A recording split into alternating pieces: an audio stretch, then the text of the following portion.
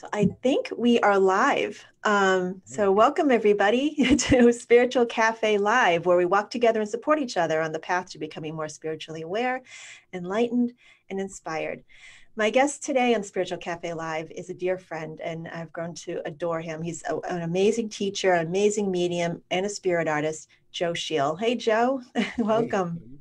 thank you very much, Laura. Thanks for having me. Thanks for Appreciate it. coming on. Yeah, Yeah. and you were so funny. You called me up like 10 minutes before, like, what am I signing up for? What did I do? You had no idea. I'm glad you had that much faith in me. I trust you. Thank you. I appreciate it.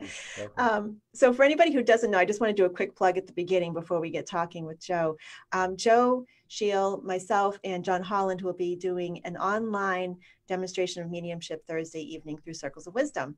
And I'm Mhm. so excited. It's the first time I'm going to be demoing with you. And I can't tell how honored I am that you even agreed to do that. Kidding So, me? Oh, absolutely. yeah. It'll be a lot of fun and a lot of, I Yeah. think, a meaningful evening. So that's great. I That's think so too. I think it's going to be wonderful. And I know originally we had hoped to have it in person in Methuen, Massachusetts, oh, but yeah. I'm you sad know, about that, but it's like as long as we can serve some people and serve spirit, that's it's all good. I'm a little weird with this whole thing. This whole on screen type of thing, but it's yeah. going to be fine, and I'm still going to be able to draw, and second camera will see the drawing so people can see it up close and stuff. So that'd be great. Oh That should yeah. be a lot of fun. Yeah, it'll be great. So definitely, if you want to see this, go to you can go to my website or your website, Right. laurawooster.com or josephshiel.com. Mm-hmm. And tickets are available through there. And so and yeah, you will be able to see Joe's spirit art. So for anybody who doesn't understand what Joe does. I mean, and he obviously he's a mental medium, which is, he can deliver messages just through words. But as he's working and delivering messages, he's actually drawing your person from spirit without ever seeing them before from a photograph. Can you Mm-hmm. describe a little bit about that process of how that works for you? Well, it kind of automatically just happens. I see people when I get up to do a demonstration or doing a private reading. Um, I kind of put myself in what I call a zone.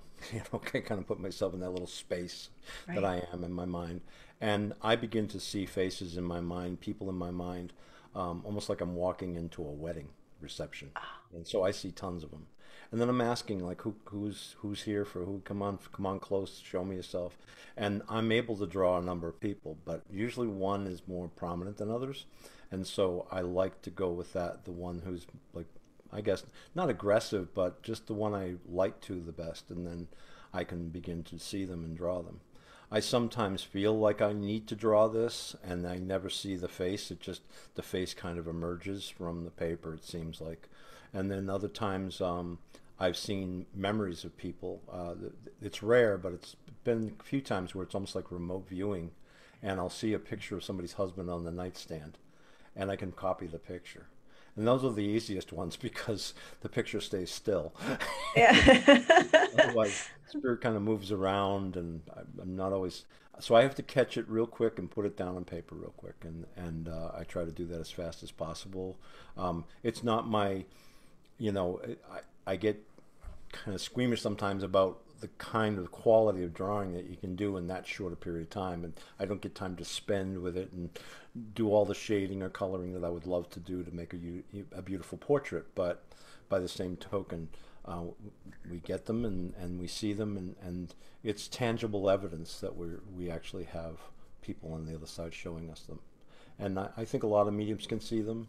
Um, I just happen to be able to throw it down with a pencil and get it there. So I'm grateful for that. I kind of determined myself in the beginning to do that because I was so skeptical about what was happening with my life and my mediumship and everything else. It was like, what's really happening? It's like, this is weird. I'm going crazy. Lock me up. But I but think we've all been there. so I, Right. so I began to draw them to make sure that I really had them, and that's really what brought me to it.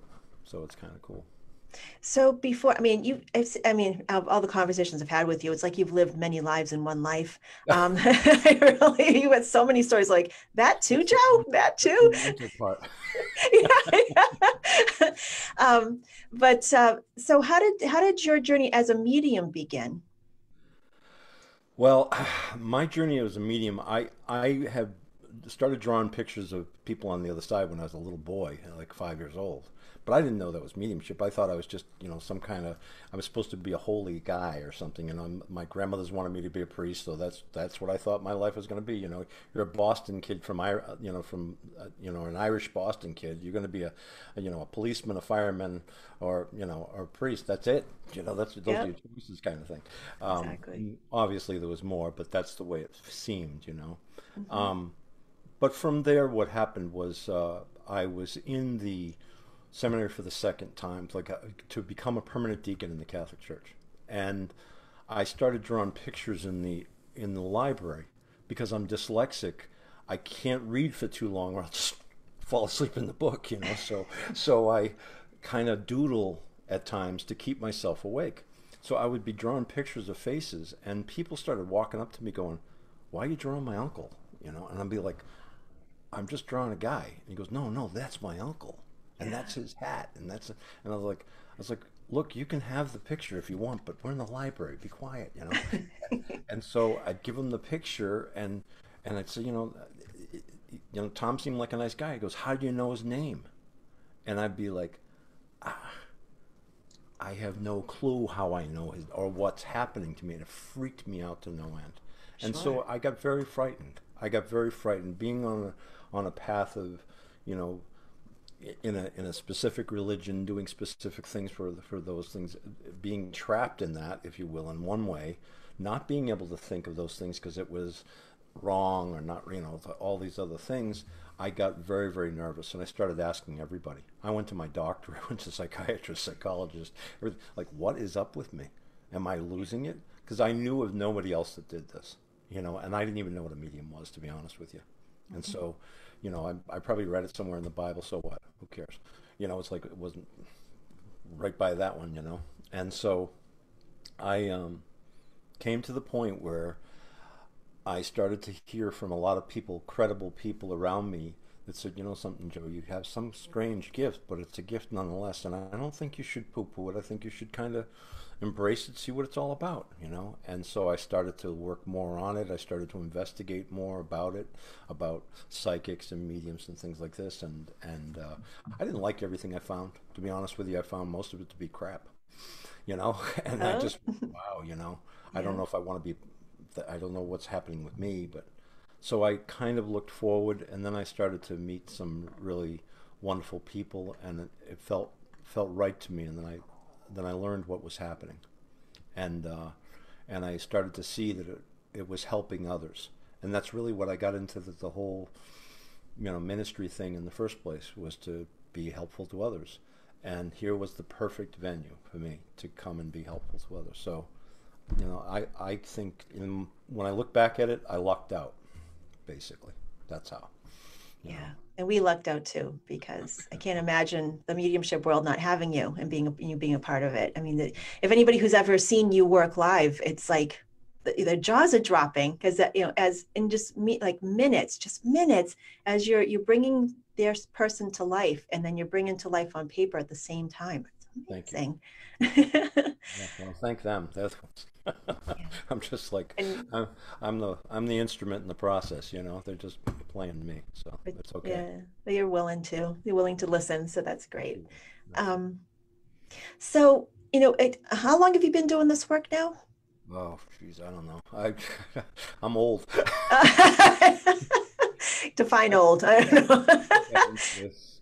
Um, I think I got into this a little bit after 35 or something. That area, and I'll be 65 in a month. So Mhm. that's. It's been a long time.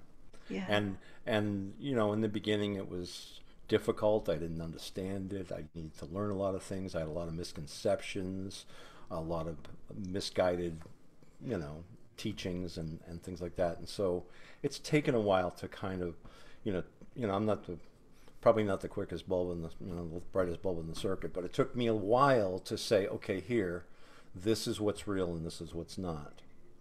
And this is what means something. This is what brings things to light, to evidence, to reality. And this stuff is just distraction. And so after a while of many years of hard work and really working hard to understand what was going on and how to use it within myself, that's what's brought me to where I am today and teaching one of the way I'm teaching and the things I'm doing, you know. Yeah, speaking of teaching, because we're the two of us are teaching a class on Saturday online. Excited about that. That's coming. Yeah, I'm really excited. This is going to be awesome. I'm so thrilled to be working with you. And of course, that's on our websites as well. It's a 1 day class, and the way you teach is, I'm in awe. I'll probably just sitting there just watching you speak because there's so much to learn from you. I know you know a lot, so it's not There's yeah. great. But what do you wish that you knew when you first started out? Uh, I think I wish I didn't have to drag so much of the misconceptions of the past with me, the fears, the guilt, or the like, oh, I'm going to go to hell, or all that. I wish I didn't have all of that to drag with me. But in another way, I'm grateful for all the pains and difficulties in my life, the mishaps, all the mistakes, all the junk of my life, because it has become really valuable tools to help others who are going through that. None of it was wasted. None of those painful times or tearful times have been wasted. None of the losses in my life of family, friends. I lost my mother young. I lost my dad and a few other people, best friends. Over the years, for all kinds of reasons, and all of those hurts in life have kind of come into the light to be part of the instrument, part of what goes on to really show the story of other people's lives in spirit. And it helps me to see and understand it more richly and more caringly, and it's just great. But I think if I wish I had known more about the value and the beauty of this work.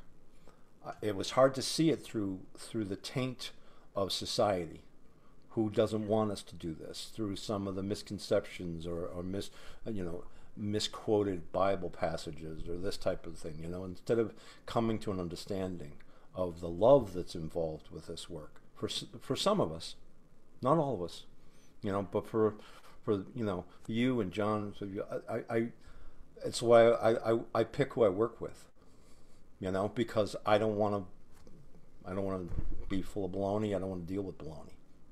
I just don't want to deal with a bunch of fraud or a bunch of misconceptions. I like working with people who caringly and compassionately work towards being the teacher, the mentor, the medium in the midst of this. And I think the spirit world looks for that. I think they really do love to have people that are serious about the work involved. So I know that's that's great. What else would I want to know? Would have loved to know about this pandemic. Yes, yes. So psychic there, but Right.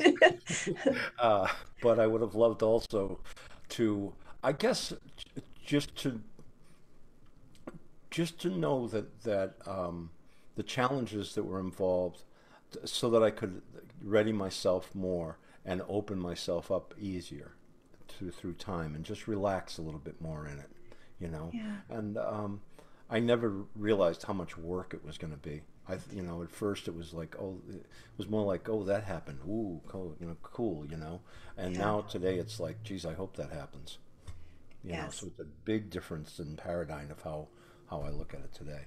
So, That's so true, isn't it? I mean, I remember when first starting out, all these things they were very distinctive and very, I don't know, I don't want to say loud because it wasn't loud. It was just very clear to me. And yeah, then it sort of backed off a little bit and it's a bit quieter. yeah. And yeah. And Um, not all your friends are ready for you to be this, because they're not ready. They're not open to it, and They don't understand where you're going with it. And so some of those hardships of relationships that kind of drifted away, things like that, I've had to come to terms with over time and been okay with, even family.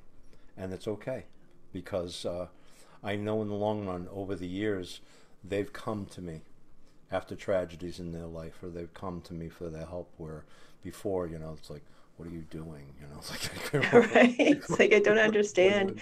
you doing? Yeah. Right. They know the seriousness in it. They know the honesty in it. So it's all good. I think it's worthy of anyone who's serious about it. You're worthy of it. Because you begin to come closer to your own soul, your own spirit, and your own Yeah. understanding of you, and you grow from it. So I've grown a lot, you know, in this, and I appreciate it. I So think it really has to happen hand in hand, doesn't it? We have to grow as well as our connection to absolutely, me to consummate spirit. student. Exactly. But need both of those happening at the same time. Um, so where do you see the field of mediumship going over the next few years, and where would you like it to go? Where would you like to see it go and Uh, progress? maybe two different answers there. You're actually right about that. Yeah. I feel that there are some things that need to be exposed or outed, if you will, as far as how some of this works. As we come online, as we come into different places, um, anything that can be faked or can be twisted or turned or is going to be suspect. So being real to ourselves as mediums in our own lives as we live, and being real to our clients and customers and people out there watching what we're doing, I think is the most important. And I think if there is a number of people who do that, and I'm trying to train people that way, if we do that, then the shift comes over time, maybe not in my lifetime, but maybe in the next, where it comes where it's now a valuable part of society and it's an accepted part of society, and more professionals will rely upon it. I know that, I get a lot of introductions to people and referrals from psychologists, psychiatrists, Me who, too. Yeah. yeah, and Yeah. it's wonderful because there is a medical field that is well established and respected, now seeing the value in seeing somebody like you or myself who is serious about our work, not just send them to somebody who's going to find out who the next boyfriend's going to be. Exactly. We're not fortune tellers. So knowing that, I think that there'll be a segment of this work that is respected. And I think, in England and places like that, there is a segment of society that respects it quite well. In the United States, it's entertainment. Yeah, It's still in that area, if you will, and it's valuable for us because people are getting to know who we are. But when exactly. it comes to the personal practice of this and personal spirituality of this, of living this kind of a life and working in this way, um, close to the spirit world, then it will change for the better, and it will change people too. I think they'll see a value in it. I mean, the organized religions are tearing places up and tearing things up, and they're some are misguided, some are doing great work. I have to say that. There's huge conglomerates of sheep, and then there's huge communities that are doing great work, no matter what their faith is and in what Right. it is. But the people who have extrasensory perceptions, extra senses, if you will, who seem to have this sensitivity about life, we we're either going to take it and work with it in a positive manner towards the future for others, for the world, for the betterment of the world, to see what's coming, to help understand the continuity of life, the richness of. I guess the question comes down to when I spoke for the Quincy Church on Sunday, and the last two questions of my whole talk were this: you need to ask yourself, um, what am I doing with this life? The question isn't to ask, what am I doing in this life to cope? That's a really bad question. That's a question that gets us in trouble. That's a Yeah. question that Good point. knee-jerk reacts into our next problem, our next difficulty, our next challenge. As opposed to asking, I am a spiritual being living this human experience. So what am I doing in this living experience to enhance or to enlighten or to help my spirit? And when we do that, we then can judge, what do I want to take with me to the other world? Do I want to take all my stuff and all my tchotchke? Or do I want to take the moments like this with a friend, having fun and speaking to people about the truth of mediumship? That's what I want to take with me. Those are the memories I want. That's the legacy I want to leave behind as well. That's the beauty of the artwork I do or anything. I mean, my paintings are going to lay around. They'll probably collect dust after I'm gone, you know, who knows? Or maybe they'll make somebody happy. And that's all I care about. That's all I care. So if I can bring that to the next life, then I've done something better for my spirit, and which enriches me to get closer to the soul. And that's where I'm at. So I think if we go on in this work, at some point in time or another, you're going to have to get real. Either that, or you're going to be kind of crawling around the bottom with a whole bunch of, you know, yoo-hoo kind of stuff, and it might be fun for a while, but it's not going to lead you to any grace. It's not going to lead you to anything good in life. Yeah, that And could be a stepping stone to it, you know, absolutely, but recognizing when it's good right. to leave that behind, No and matter then where you start, and you know, I started at those points too, you know, learning stuff that I thought, oh, and people would tell me that's real, and I'd be like, huh? yeah, I don't know. yeah, Okay, I you hear say you. Yeah. so. You know, but Mhm. but remain a healthy skeptic. That's all. It's Right. okay. Healthy skepticism doesn't bother me at all. So it just means you're asking questions, you know? Right, right. Yeah, which Cool. is good. Yeah. Cool. So considering your religious upbringing and the background that you have with this, what Mhm. would you say to someone um, who says, "How do you know you're not speaking to something evil or something that's pretending to be someone's mother?" How would you respond to something like that? It's an excellent question, and it's asked quite a bit, and Yeah. I think it's the fear people have, because it's alluded to in the Bible and it's alluded to in other things, and you know, I've practiced different religions over the years, but in my own confusion, and you know, even lived in a Buddhist monastery for a while and did all kinds of things in Southeast Asia and up, trying to hone my philosophy and my theology of what I want to know for me to be true. And one of the things about mediumship is it's an experiential path to a faith in a higher in a God in a higher place in the spiritual world, and in a relevance of intelligence, a place of intelligence that is trying to speak to us. I have never ever had any feeling of evil or notion of evil or determination of you do this or you do that or else kind of thing ever in any of my readings. I think the reason for that is that I really do call forth the Holy Spirit in my prayer before I read. I really do believe that I'm trying to do the highest and best, not something stupid or hurtful or manipulative. All that is of mankind, humankind. All those things that you see that are difficult, they're really quite uh, brought forth by our own intentions, not by a spirit, not by a place that's closer to purity than it is in, you know, I don't see it as the devil or the, you know, Beelzebub coming in and twisting up my mind, or evil spirits. I don't have a lot of faith in that. I think everybody that I see dealing with those things and getting all nervous about it or getting involved in it are really kind of in their own troubles, and they're bringing that about themselves.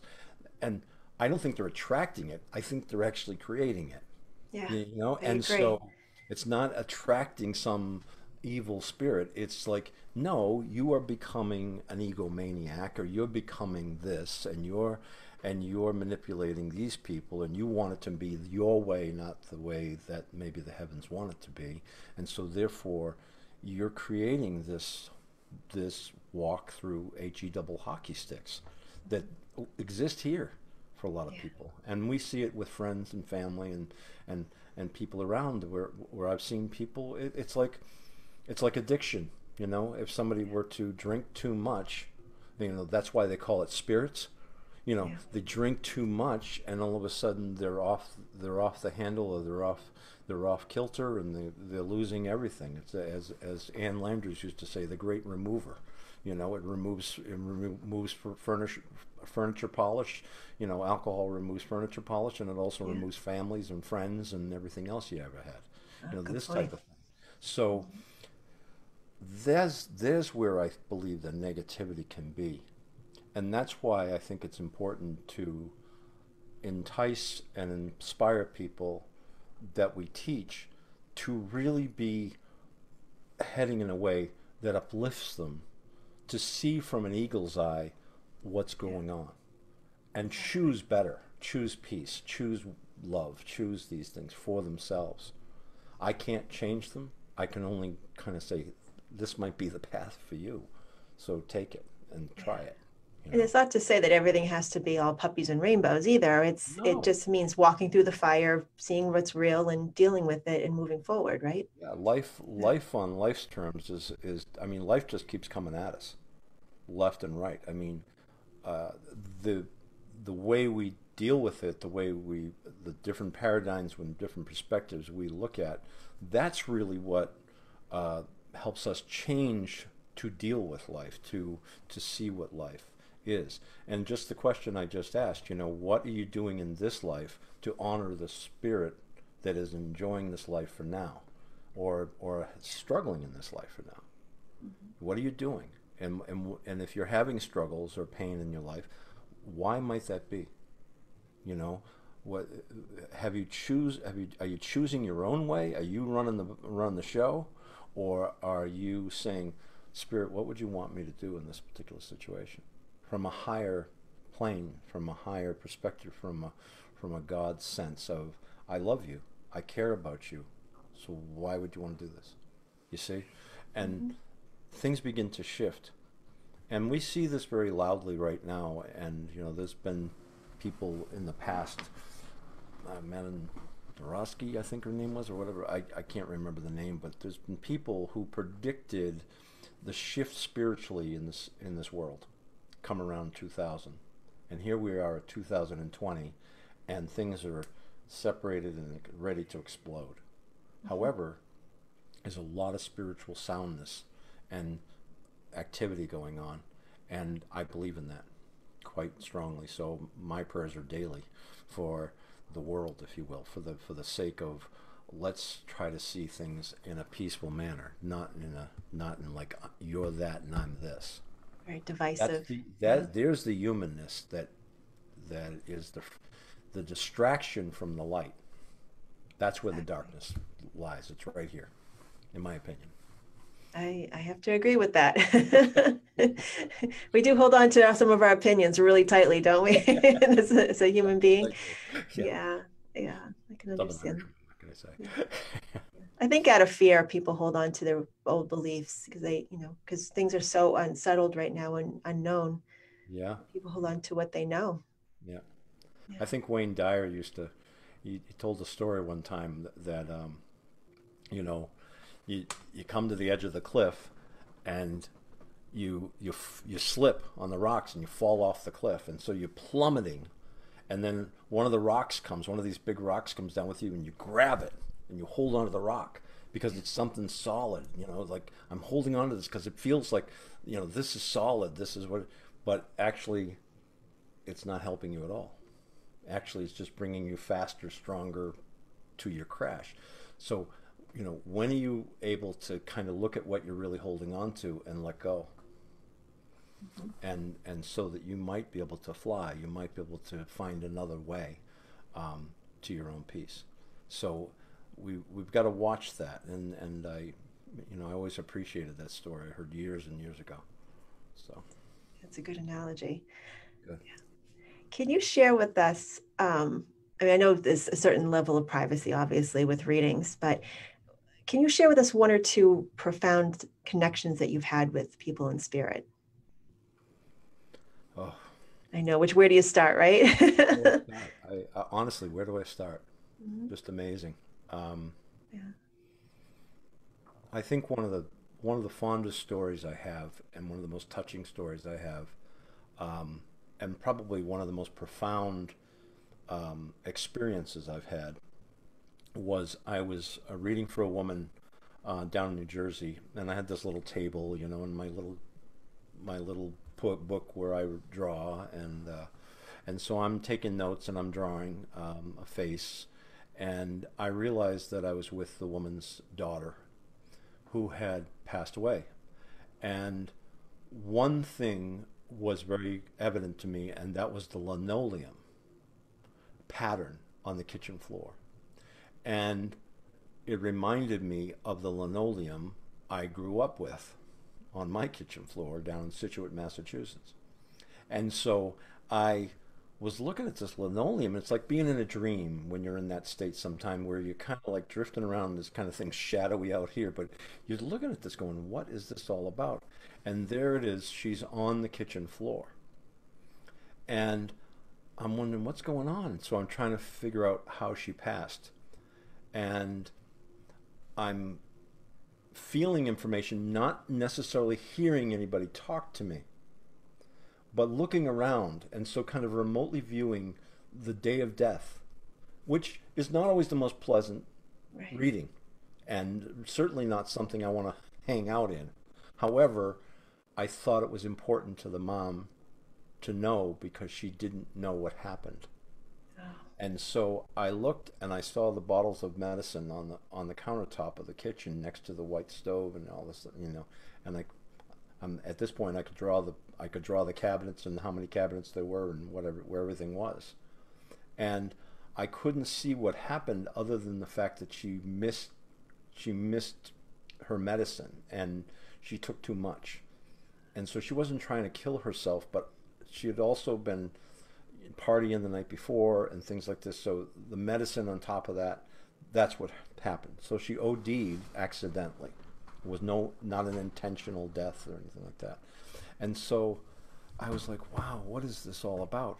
And all of a sudden in the room was an image of my grandfather who had come to me many times in my readings.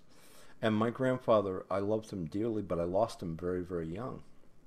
And I was looked at him like almost like he's standing in the room, and I'm looking at him like, what are you doing here? And he's going like this. So he's saying like, she's just like me. And I went, what? What? And and the woman I think was looking at me like, what's wrong with you? You know, because I'm mm, kind of spazzing out over all this stuff. mhm. And then I remember the day my grandfather died, he was on that linoleum floor in Situate. Oh, He had a massive heart attack on the kitchen floor. And I said, was it a heart attack? And then I went, oh my God. And I looked at the woman and I said, your daughter died on Christmas morning. And she burst into tears. And I burst into tears because that's when my grandfather died in front of me on Christmas morning when I was 8 years old. oh, And I looked at it and went, and we both were crying painful tears, but yet these beautiful experiential cheers of like, can you believe this? Can you believe what just happened? Because what else more do you need to say? right. That piece of information, the experience was incredible, and we sat there and cried for another half hour. But and then I drew her picture, and you know there she is, and I just, you know, I'm grateful to my grandfather. I'm grateful to the spirit world. I'm grateful to her. I'm grateful to the woman who, you know, who came. Because what did that do for me? In a lot of ways, it's not about, you know, collecting a dime for anything like this. It's like that just reinforced my faith in God, my faith in the higher place, my faith in the continuity of life and the reformation of people, and the fact that we don't know a lot of stuff here.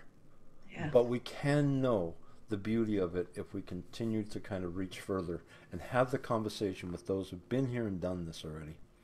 And so that's one reading that really kind of moved me.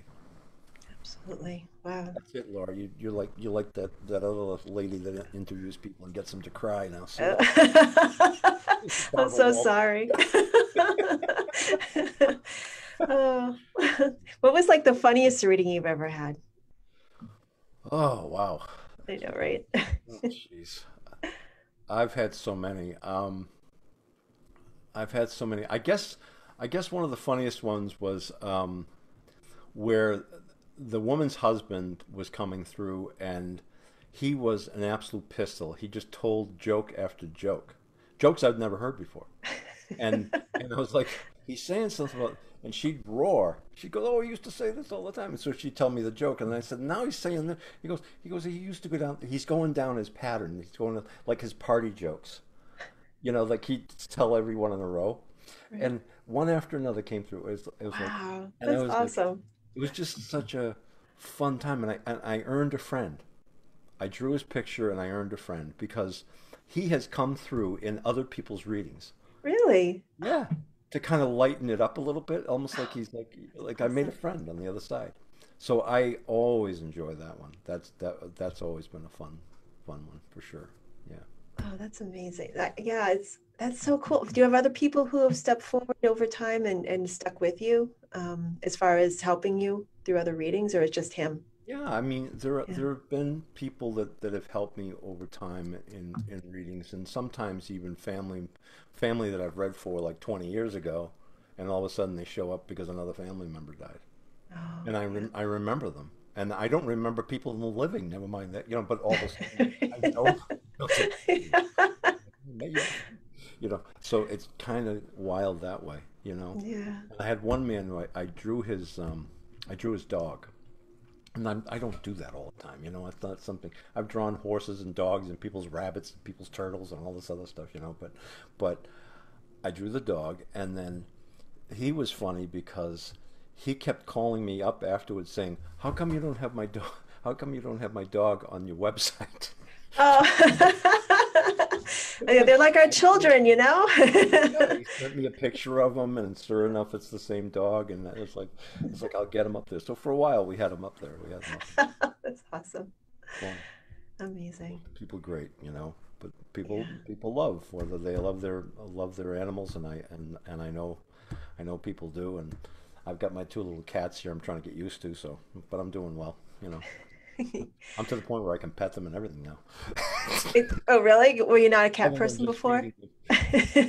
I'm very good at feeding them and opening and closing the door 20 times a day. But That's a now requirement. now the petting and the purring's going on, so it's good. Oh, good. So yeah, now they own you. Yeah, exactly. No longer Yeah. the master of my house. That's it. Yeah. Well, it's obvious that you love your work, and I can't imagine you'd want to do anything different. But if you couldn't do this work, what would you be doing? I'd be painting. I I set out a while back. I stopped painting when I was in college because I had some paintings. I had 6 paintings stolen from a gallery in Boston, No and I way. stopped to paint. I stopped painting it altogether. I said because it was like to me it was like a rape. I Yeah. felt violated completely. And everybody said, "Well, that means your stuff's good, so you should keep painting." And I was selling paintings and doing well back then, but I just stopped completely. It's through this work of drawing people and doing the autographs and doing things like this that have brought me back to say, well, I want to show people I can paint. And I started to paint again. And I Good. do believe that it's a spirit the spirit where I was working at the time that helped me to find my hand and my eye and my heart again for painting. And so I don't get enough chance to do it, but I try to do them every now and then. And I'll do a series of paintings, and then I'm back to working again. But I think if the day I have the time, I think all I want to do is have a paintbrush in my hand, and I kind of want to leave the world one beautiful painting, just something that will be remembered, and that's the way it is. So I I find it peaceful. I find it mediumistic. I find like I'm not alone when I'm painting. I'm Uh, definitely the paint is going on and finding its way just the way it's supposed to. You know, it's just so I find it very intriguing.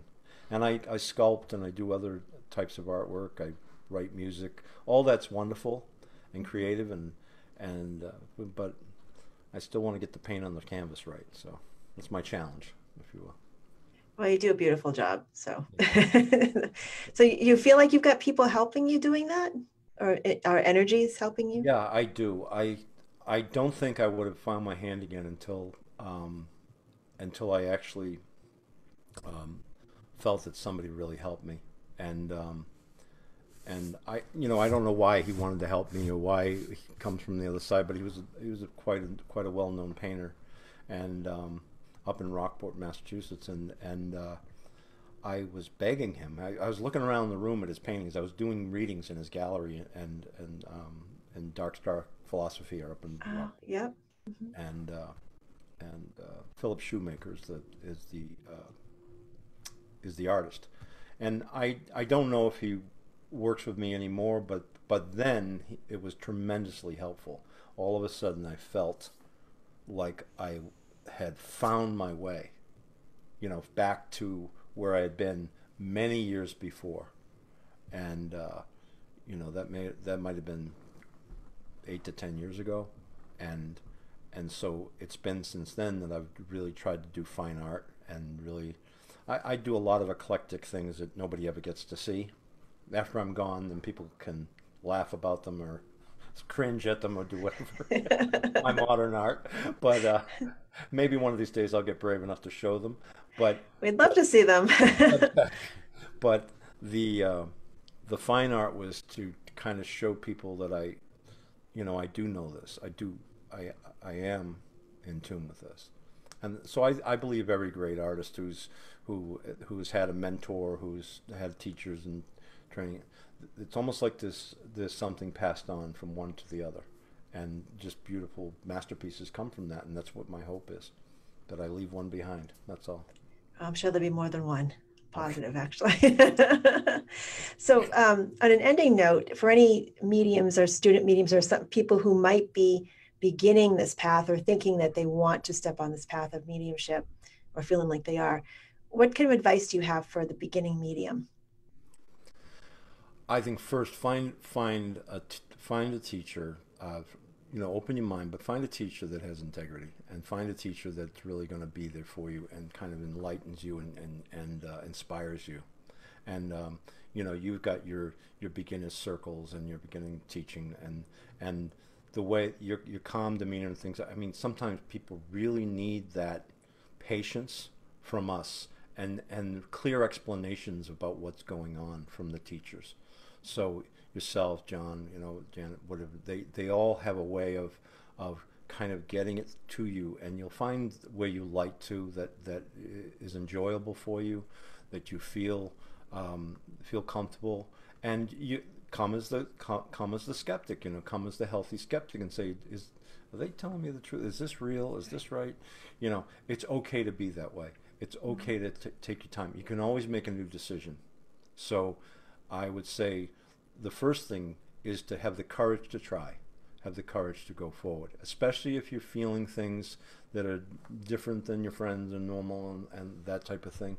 Feel if you've had those kinds of feelings all your life, it may be that you're not depressed, you don't need medication, but I'm not saying get off your medication, but I'm saying you might have something going on that you really there's a spiritual answer in the midst of it all, and you don't just drop your meds or whatever and do this, Right. but you take your time and you walk the walk for a while and see if it's right for you. You can always make a new choice. Um, Right. there are others who want to do this because they want to hang out a shingle over the weekend and make money, and that's all it's about. And for them, be prepared for the crash and burn, because I'm there are very good mediums coming up and coming out and becoming known, and there's going to be a stark difference between the mediums that are being trained by yourself and John and myself and that type of thing. So um, I'm just hoping that we can evolve it into something very important for society itself. Exactly. So good.